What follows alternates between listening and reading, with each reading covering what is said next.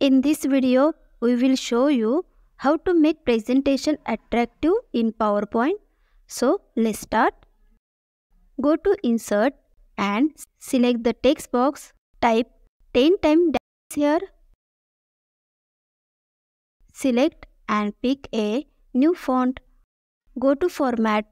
Go to Text Effect. Click on Transform and select this.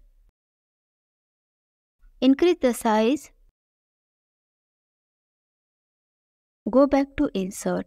Click on Picture. Here, I have downloaded a picture from Google. Select it and insert it. Click on Right button and cut the picture. Again, click on Right button. Go to Format Background. Select this shape. Select Text option. Click on Picture or Texture fill and insert picture from clipboard. Select background color using eyedropper. Go to Insert and select the text box. Write